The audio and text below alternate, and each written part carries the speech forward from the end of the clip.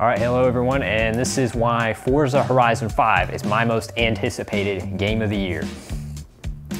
I actually, believe it or not, generally play a lot of older games. You're not gonna believe this, in 2020, while we all spent it locked up, I actually spent most of the time playing Knights of the Old Republic, like a 20-year-old game. But hey, I got it for $5, so hey, I think I got a pretty good deal. And I poured like 30 hours into it, but yeah. I play a lot of older games, generally don't play a whole lot of the newer games. But this is the year where two massive ones are about to hit. And of course, the big one that everybody's excited about is Halo Infinite, the conclusion to the multi-billion-dollar series. Can you believe that a game series is multi-billion? They've announced this will be the last game, but it's supposed to be an amazing one, and I'm definitely looking forward to playing that.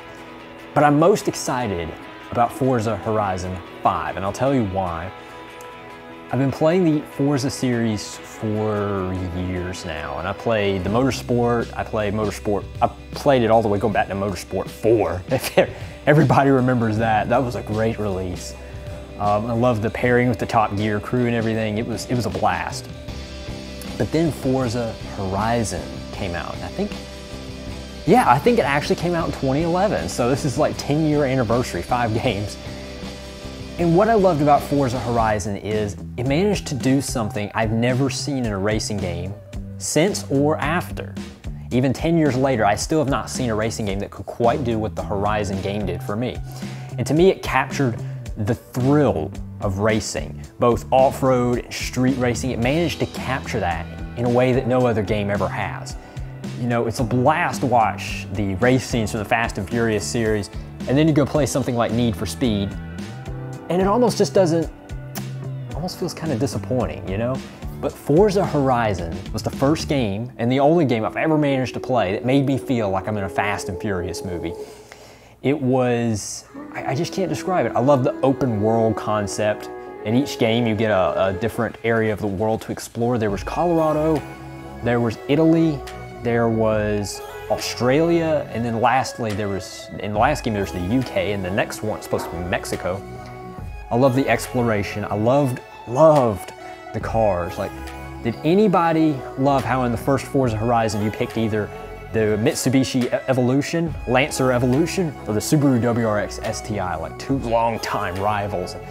I love that they knew rally culture like that, because those cars made their name in that. Anyway, I loved it at the time, and I've played every iteration, and I saw the trailer for Forza Horizon 5, which is a big surprise because Microsoft made it out like Horizon 4 would be the last one.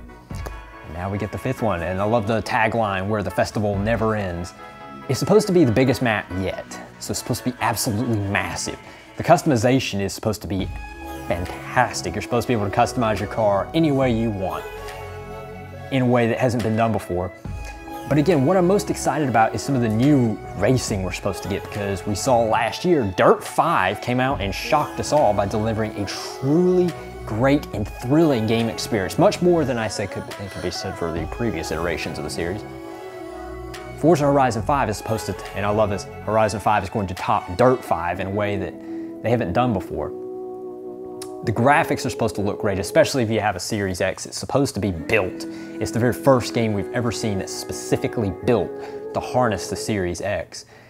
All the trailers I've seen, I mean, you race in an active volcano, which is gonna be awesome. I didn't know Mexico had those, but apparently it does. And for the first time ever, it's gonna really use the multi-weather landscape feature that was originally introduced for 4. I love the multi-weather stuff that went on Forza Horizon 4. Almost every week you're either playing in autumn, summer, winter, and it makes everything different. Like in winter I'm racing on ice roads and thing, and I have to watch it. And it changed the gameplay up somewhat, but frankly most of the time it just felt kind of cheap and tacky to me. It didn't feel that, it just felt annoying more often than not. Horizon 5 is supposed to change that. It's keeping the weather landscapes. However, it's saying that in each season you play, which is basically every week, about every 4 or 5 days it reverts, in-game, you're supposed to be able to access areas of the map that you couldn't previously. I'm not sure how that's gonna work, but that's gonna be awesome. And did anybody see that awesome Ethan Hunt style sandstorm you get to outrun in the trailer? That is so sweet. I'm looking forward to that. Again, I'm just happy the Horizon series is continuing, because Horizon is truly a testament to everything that makes off-road racing great. It's thrilling, just edge of your seat stuff. And I can honestly say, let me just put it to you this way, let me break it down. Horizon is the only series I've ever played where I get into the middle of a race and I start turning my controller like I've got a wheel. But it's kind of ridiculous, but I don't. But I turn it like I do. So I'm looking forward to Horizon 5 more so than Halo Infinite, which I am definitely looking forward to. But I actually think this might be the best game of the year for that reason, because no other game will quite put you in the driver's seat, I believe, like Horizon 5 will. So let me know what you guys think, and I can't wait to see you guys on the track.